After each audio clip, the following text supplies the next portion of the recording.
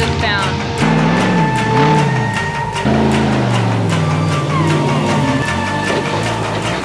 Now for the camera. Hi, Mom.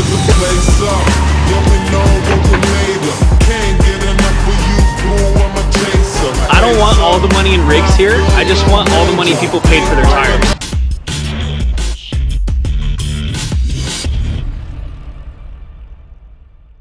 Howdy howdy, we're still at Sand Hollow looking to get rowdy. We're headed up a 9-rated trail called Chain Reaction. There are a few humps and bumps along the way to get to the first obstacle, which is considered the gatekeeper. A gatekeeper is an obstacle that foreshadows the rest of the trail. If you can't get up the gatekeeper, it's a good sign that you should turn around and not continue.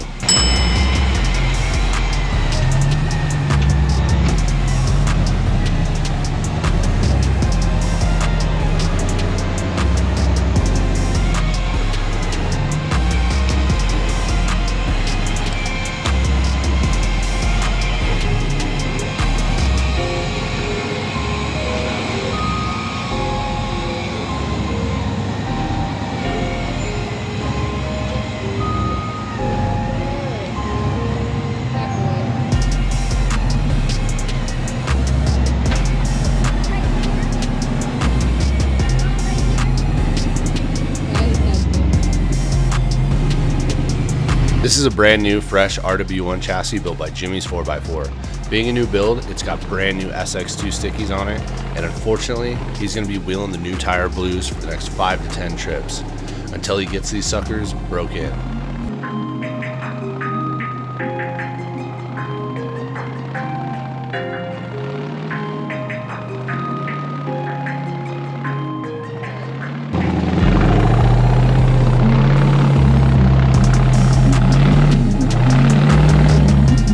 While he finds the right line, let me explain a little bit about the new tire blues. See, it's a bittersweet because new tires always look fresh and most aesthetically pleasing. The problem with the new tires are, they are like a good pair of work boots. They suck when you first get them and you have to break them in. The sidewalls are super stiff, which don't allow you to get proper flex, and it doesn't lay down a good footprint. Also, all the lugs are not softened up yet and have sharp edges, which create less traction. The good news is, it takes 5 to 10 trails of beating on them properly to get them to be good and broke in. Quick tip is when you get a fresh set of tires with thick sidewalls, pull the valve stems and drive around the block once or twice. Then on the trail, smoke the tires a little bit, just like this rig did, to take down the hard edges of the lugs. Let's break this obstacle down. So you have the first waterfall, which you can see that I went far left on, and then once you go over that, you're going to aim your front driver's side tire on the top of the next waterfall. And then you're going to have your rears go to the driver's side as well to get on top of that waterfall, but you're only halfway up there, and that's to go ahead and straddle the crack. Once you get yourself nice and straddled in this crack, you're going to want to go ahead and continue on up the crack. You don't want to turn driver too early, because what that'll do is it'll pivot you, belly you out, and then you won't be able to get over the breakover. But if you continue up the crack like this and then start going driver, if you've got rear steer, you can just go ahead and manipulate to keep your rears above the crack. And once you're far enough along, you just turn into it and then you're at the top. We are now going up and out of the bottom of the wash for the next few obstacles due to the wash not being wide enough, or the up and over just has better obstacles. To be honest with you, I'm not sure what happens if you keep going up the wash. So we're on chain reaction or broken chain. You think we would be better about trail names. We'll figure it out, I swear.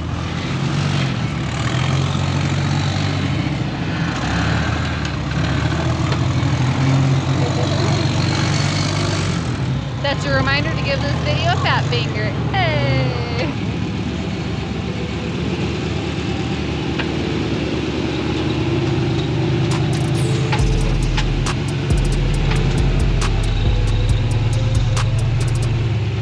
This one is always a bit of a bear.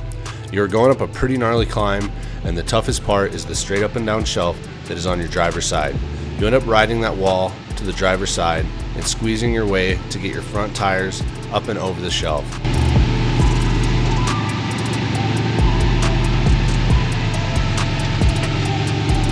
Once you get there, you belly out pretty hard on your driver's side skid plate, which wants to hang you up. With a little throttle control and wiggling the wheel, you will get the rear driver tire to pop up and over, clearing your belly and getting you over the shelf.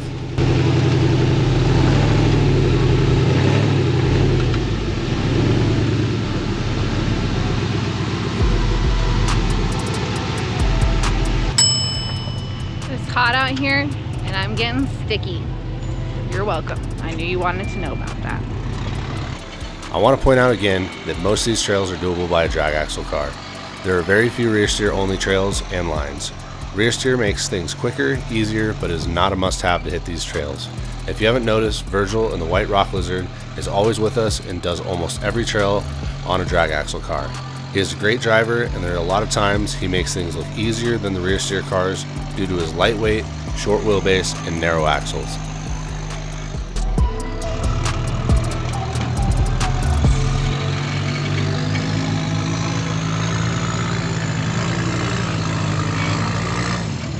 This is one of Virgil's specialties. When his rear gets bound up or he needs to get it to move a little bit, he will put it in rear dig, and then his rears will spin a little bit while turning the front tires.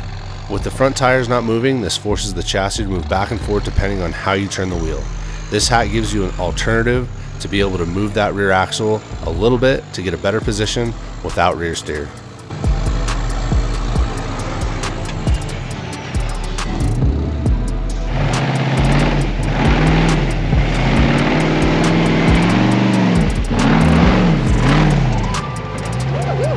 Those tires are really getting a proper brake in, and they're starting to hook up. Man, that thing's got a spicy motor in it, and I love the sound of it when it's getting rowdy. This is one of the hardest offshoots on chain reaction. It's just such a jagged, crusty crack with loose dirt and rock all throughout it. I had done this crack before, and after all the crack that I've done this trip, I figured I was a master cracker. But it turns out I wasn't all I was cracked up to be, and fell right in. As I sit there, I was able to locate the problem as to why this happened. The issue occurred between the steering wheel and the seat, aka driver error. We're doing cardio on the trail. They're wheeling. All the things are happening. And you are liking the video. Hey! We have 2 obstacles left on this trail, and Chase is lining up to the first one. This one is rad because it's like a waterfall, but with a big horseshoe at the top of it. Because it's a little narrower than our buggies, you have to line yourself up just right. Otherwise, it will cause your tire to fall in and throw your buggy on its side. But if you keep your tire sidewalls pinched in between the horseshoe just right, your sidewalls will get a lot of bite and pull you over the top.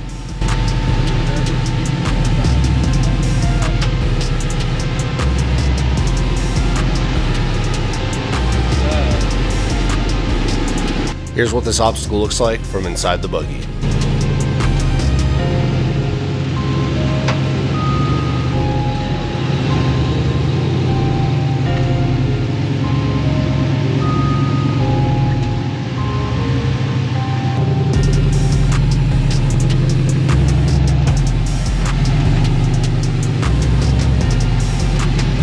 This is the second and last obstacle on this trail. This one is super rowdy. This wall is so steep that if you stop, you'll slide completely back, so you have to hit it with your purse to shoot up it. The catch is, the rock cropping on the top left, well, you have to hit it with your driver's side tire and hope you go over it and not backflip off the obstacle. Key to this obstacle, you want to launch up and keep a steady throttle towards the top to keep from hitting that rock crop too hard, but have enough momentum to get you over it. Here's what it looks like from inside the buggy.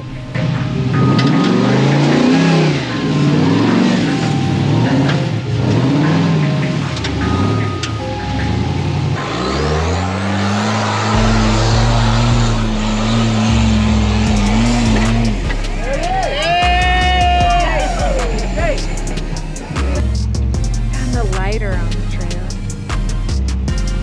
It's buried in the sand. I found it. Walking in miles. It works. Yeah, alright. Bonus points for the work. Woo! Fire, fire, fire. We call that a trail treasure.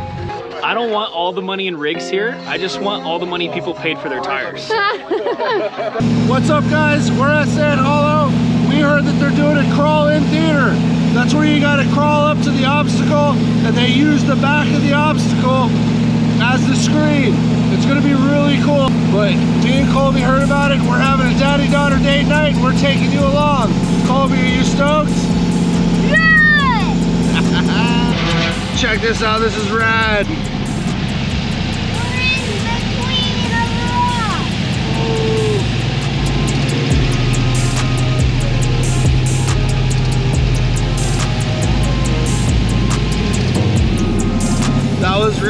It's like a massive canyon, just barely enough for the buggy. What a fun way to go see a movie. All right, we're out here. We're at the drive-in theater, the crawl-in theater. It's freaking awesome. The view, you can see all of town. There's fireworks, screen on the wall. We're just watching Talladega Nights, doing a little daddy-daughter date night. We're having a freaking blast. This is so sick. After hearing about the crawl-in theater put on by Trail Hero, which is pretty cool that they do events all year long and not just during the main Trail Hero event, Jess was too cold and kept warm at the camper, and I took the opportunity to take Kolbee out for a daddy-daughter date night that she really wanted to do at the crawl-in theater. Let me tell you, this was as cool for me as it was for Kolbee. Drive-ins were dying as I was growing up and was only able to go to 1 or 2 before they faded out. To be able to take Kolbee to one that was extra special because we got to crawl to the location, and it was super rad that she got to experience something I thought she never would, and in a way that was way more special than just an old school drive-in theater. While we were out there, we ran into Michael Bronson, one of the local legends, and instantly planned for a morning ride. All right, we're back at it again. Today we got some locals out here. We've got Woody. We've obviously got Wayne Gang with us. We've got the Wrecked family. We've got Virgil over here and the Rock Lizard. And then we got Michael Bronson and his kid. I don't know if you can see it, I'm looking right into the sun. But we're about to go tear up, I believe, Broken Chain. So we'll see you on the trail. Look at what I just found. Bud Light. Oh yeah, bring it in. Stack it. Yeah, buddy. If it looks like the same obstacle that we were on Chain Reaction, it's because it is. Both trails use the same gatekeeper, but right after is where it forks. Hence the reason why it's called Chain Reaction and the other is Broken Chain. First up, we've got Michael's son. We don't wheel with very many people who have their kids with them, and it was way cool, hopefully seeing what our future looked like for Kolbee when she's ready for a buggy.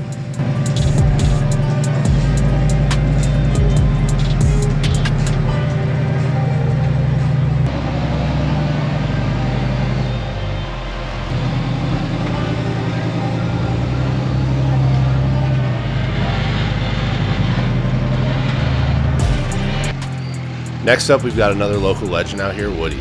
If it looks like these guys know what they're doing, it's because they do. Michael and Woody both run We Rock comps and are out here in Sand Hollow pushing limits on the regular. As much as I love the dangerous desert, I'm quite envious of them having such a great wheeling spot in their backyard.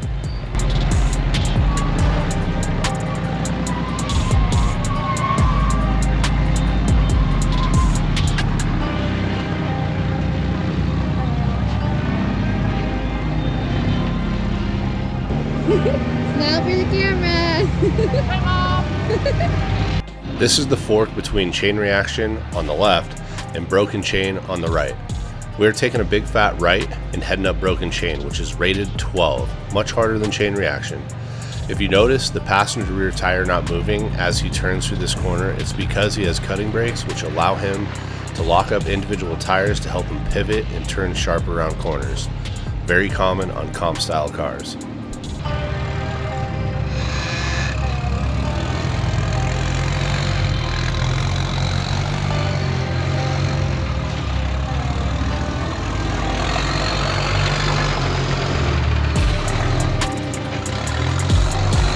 Well, we got halfway up the trail and I lost my winch controls. I have no idea why. Buttons just decided to poop themselves. Oh, see? Another piece. Another piece just fell out, so we lost the winches. Got a little master leak here. So we're just gonna plug along, get through this trail and wrap up this nice, easy Sunday drive.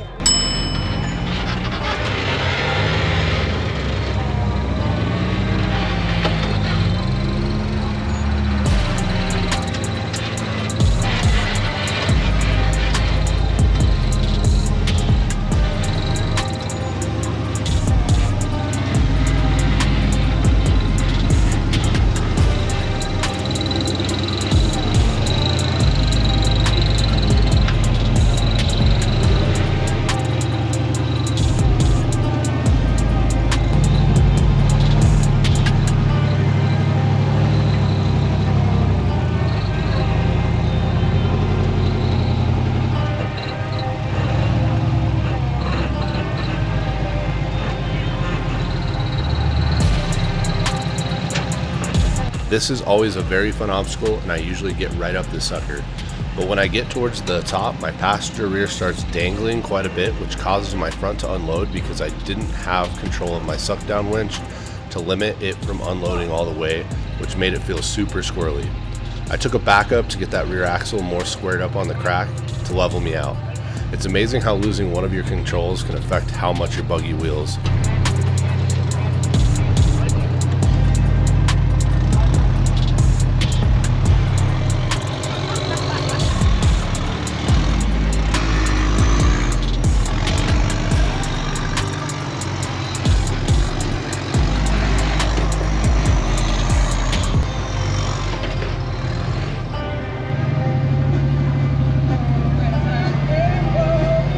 I had such a good time wheeling with the Broncinis, but due to a driveline yoke snapping, it cut the trail short for them. Having a father and son wheeling together with two capable drivers and rigs is so rad. They were able to pull the driveline out of the way and pull him off the trail. I look forward to wheeling with these guys as soon as possible.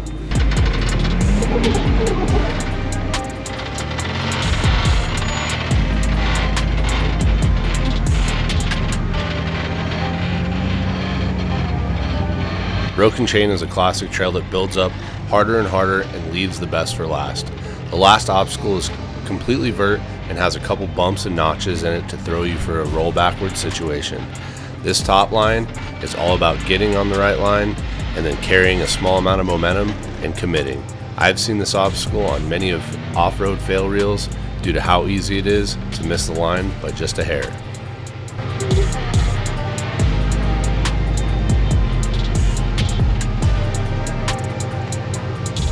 With no suck down, I had a good feeling that my front end was going to want to unload, but I figured I'd line up to it and see how it felt first.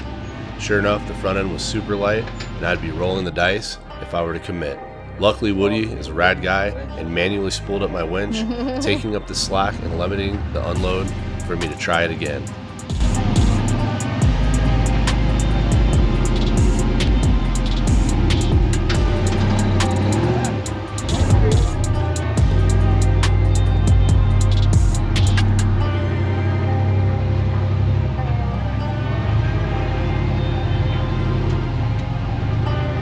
The Woody Winch 9000 worked like a charm, and I was able to commit and crawl right out, ending this wheeling trip with the rubber side down. The best way to support this channel is by giving the subscribe button a little skiddly-doo, diddle the notification bell, give this video the fat finger, and leave a dirty little comment below. As always, thanks for watching.